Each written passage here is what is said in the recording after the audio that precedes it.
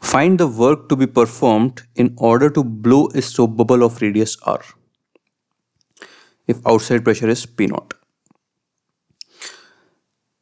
So we have this gas which is at P naught in the atmosphere, and let's say its volume is V1. So that gas is now compressed inside a soap bubble. So we are assuming the process to be isothermal. So of course, if the pressure is increased, the volume will reduce. So because eventual pressure is high, this gas is compressed. So when we need to find the work performed, so whatever work we are performing, part of that work is used to compress this gas. And some more work is needed to create the surface of this soap bubble.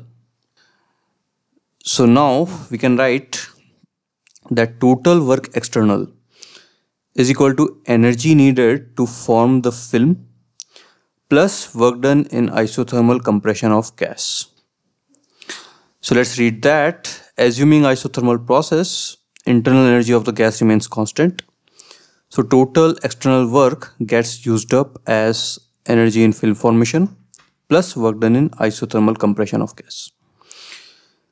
So energy of film formation will be surface tension times total area. So S times twice of 4 pi r square.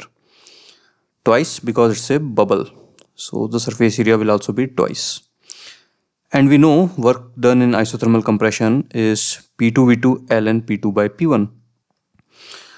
So now, why we are writing in this form? Because we don't know initial volume, so we should not write it in the form of P1 V1.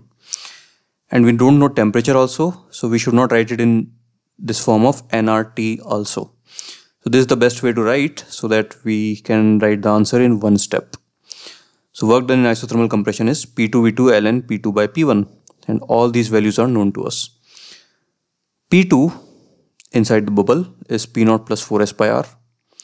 V2 is 4 by 3 pi r cube, and again P2 is this, and P1 is P0, and this is 8 pi s r square. So this is the total work needed. All right.